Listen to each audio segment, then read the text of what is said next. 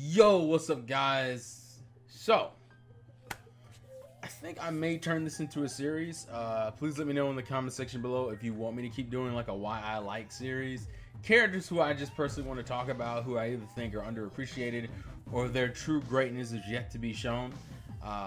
And if you keep liking and pushing up the videos, then I'll do more of them.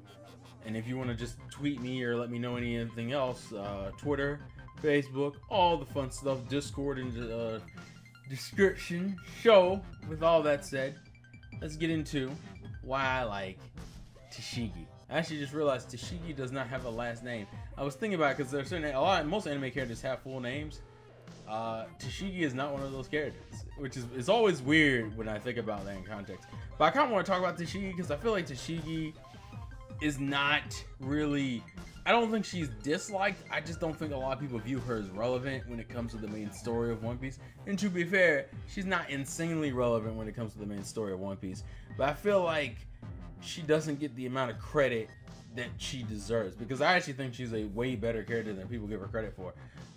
So Tashigi's original claim to fame when she was introduced during Logtown was that, oh shit, she's this girl who seems to have a very similar demeanor to Kuina and looks like Kuina and is a sword geek and has a somewhat weird relationship with Zoro because she don't want to take none of Zoro's shit, and Zoro won't fight her because she looks like Kuina.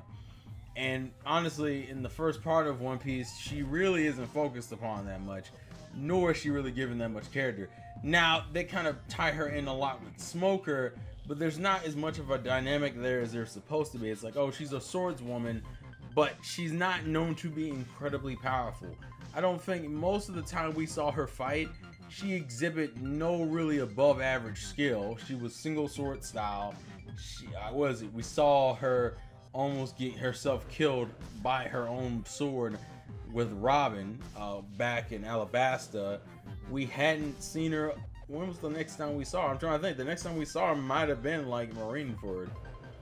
Well, at least, yeah, I think Marineford was the last time we saw them interact.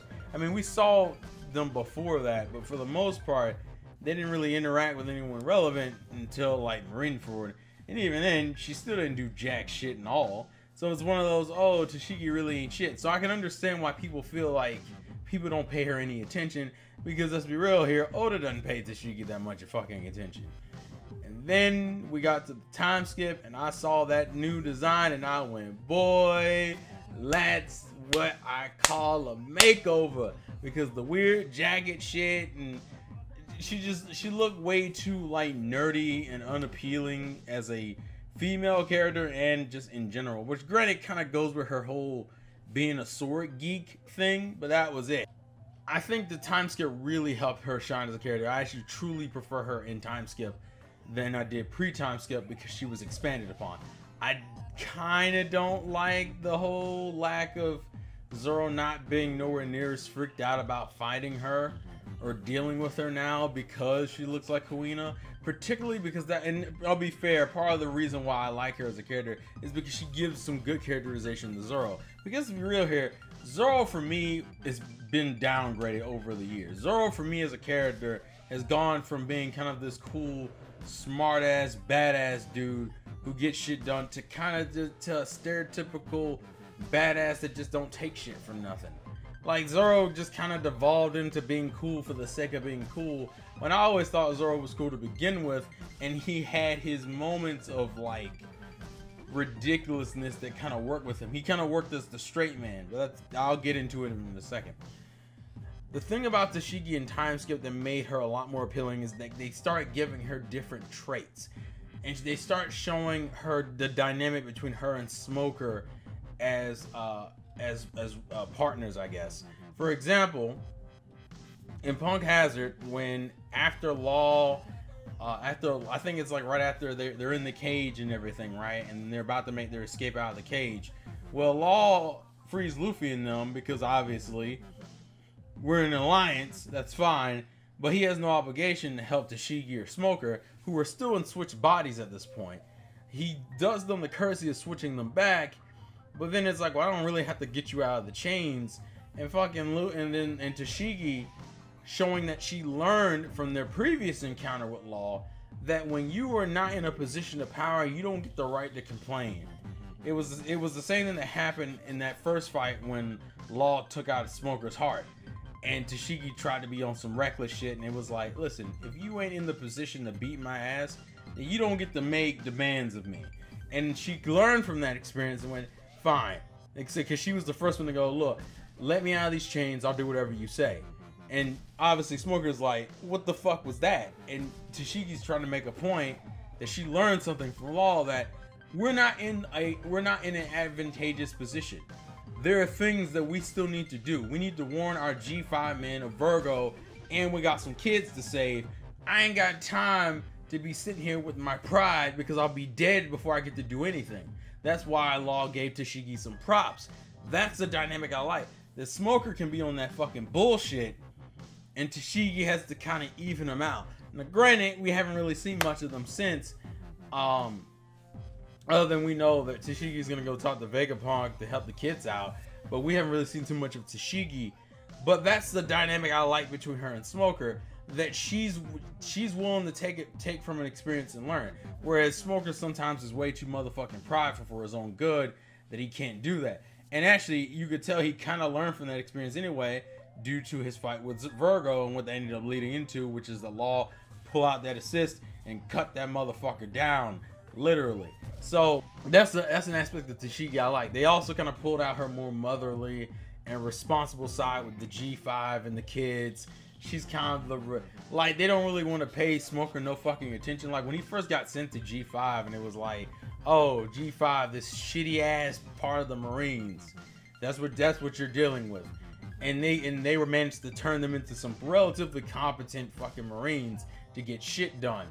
And obviously they're using Smoker as that kind of in-between gray area Marine, where he's still part of the Marines, but he can blatantly see that there's some problems between the Marines and the pirate dynamic, and that you can't sit here and shit on pirates when they're the ones seems to be, they dictate way more than you know, and the deeper Smoker goes in that rabbit hole, the more shit he ends up getting involved with.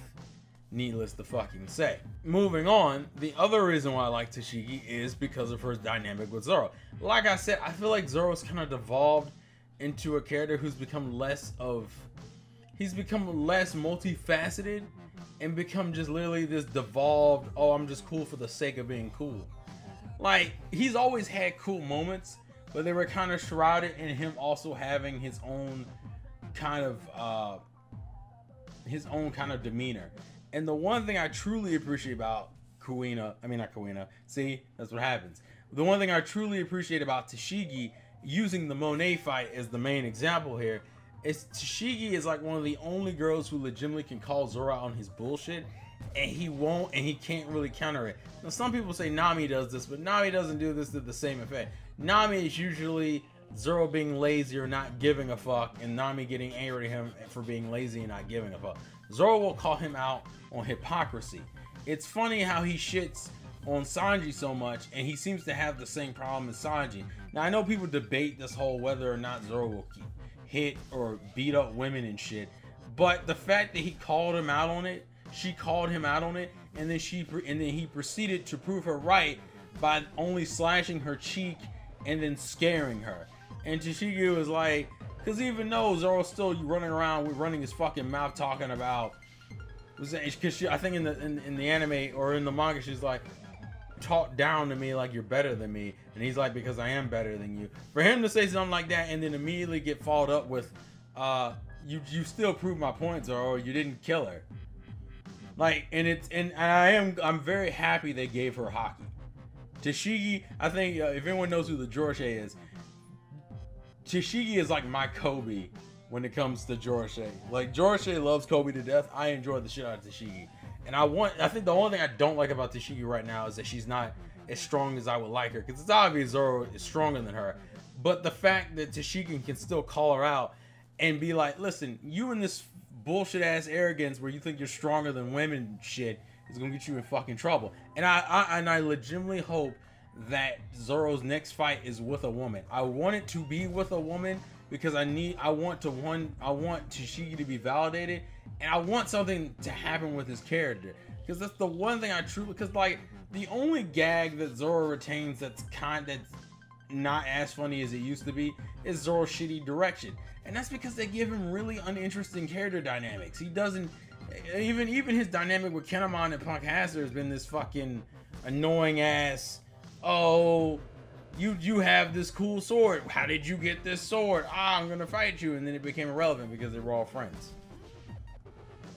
The thing I truly appreciate about Tashigi is Tashigi not only expanded upon herself, but she seems to improve upon those around her.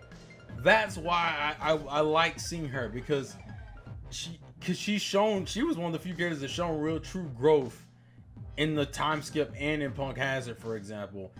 And I want Oda to expand upon her style, because she seems to have this really weird, janky ass sword style that doesn't really make sense. Like even when we got to see her fight, like her finish off Monet with her technique, it was like this weird, her hands, like I almost want to say like Oda didn't know how to draw it, or he didn't know what he was going for, because the pose is like this, and I'm like, what kind of shit is that? Like, I thought that was the setup for the pose. I'm like, no, that's actually the attack. And that's the one thing I kind of hope they expand upon Tashigi and give her a little bit more of a boost. I'd rather her not be a devil fruit user. She also has the stereotypical glasses joke, where she can't see shit without her glasses, and all these other cute, pretty much she's like Velma. She literally, that's the, if you've seen Scooby-Doo, she's fucking Velma, and it's cute as shit, but it's also like you can do more with that. I would love to see more of her. Tashigi is a character I genuinely look forward to see, because she never seems to disappoint. She hasn't disappointed me in the time skip so far. I mean, like I said, the only thing I don't like is that she's weaker, but she's also a character who's learned from her mistakes and grown from it. I just don't like seeing characters I like get slammed on some bullshit. And I think Tashigi, because I really think it would have drove the point home if Tashigi was at least near on. I mean, you could still make Zoro stronger, but it shouldn't be to the point where it's so painfully obvious to the viewer that Zoro is stronger. I think she should still be near Zoro's skill level or close to it. It doesn't even seem like she's that. It seems like she's pretty. I mean, she knows hockey. She can use hockey. I don't know if she can just use, if it's just observation, or if she can use armament. I hope she can. I want to see Tashigi rock some black swords. Tashigi fan art needs to be around and abundant.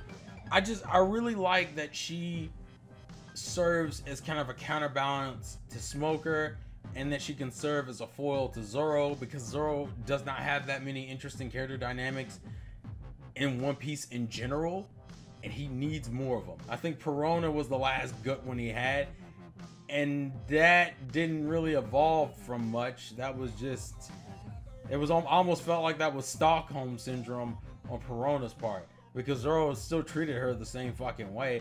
I don't even know why Oda went with that. I'm not totally against it. It's just a weird thing that exists. So yeah, that's my general thoughts on Tashigi. There's not a lot to say about her, because there's not a lot to go over. I totally wouldn't be I would be down for either maybe her sword getting a devil fruit. I love how in One Piece you can say this shit and it'd be perfectly cool. Because I feel like Tashigi needs her own distinct story. I would be totally down for a side story with Tashigi and Smoker. Also because I think Smoker needs something, because holy shit, he felt insanely nerfed in Punk Hazard. But yeah, Tashigi's cool. Tashigi's like another underrated character in One Piece.